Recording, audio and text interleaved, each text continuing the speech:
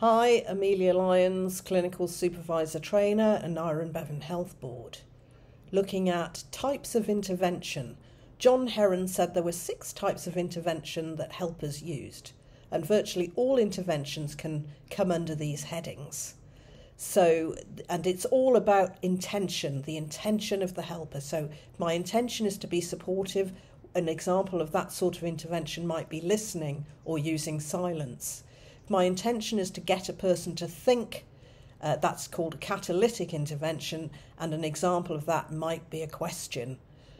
Cathartic, my intention there is to get a person to begin to feel their feelings and express their feelings. Informative, my intention is to give some information.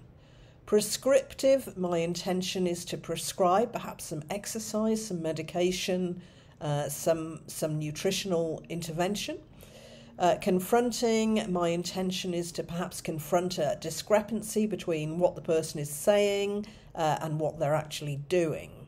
So all interventions can be classified under these 6 categories.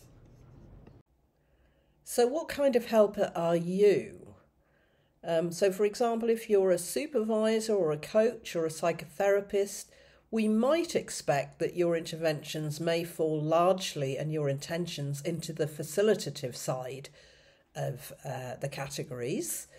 If you're a medic or it's a life and death situation, and that could also be true in a business. If you're a business consultant and you're called in to help a business that's dying, then you may be asked to make prescriptive interventions due to your expertise.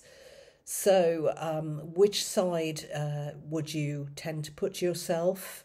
And that may be according to your role, but it also might be according to the model that you use. So if I'm person-centered, again, I'm largely looking at the facilitative interventions and not really into the authoritative interventions. I'm working out of my helpees frame of reference, and I want all my interventions to be based from there rather than what I think might be the right thing to do. However, if we look at the idea of confronting, just listening to someone could be very confronting. Asking them to talk about their feelings might be experienced as very confronting. Using silence and waiting for the person to speak might be experienced as quite confronting. So what is your intention at that point? And that's the key.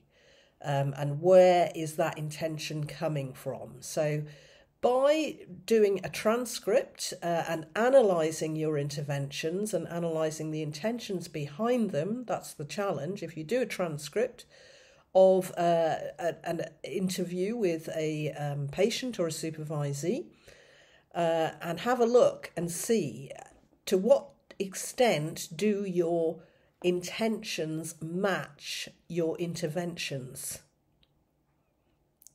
Thank you.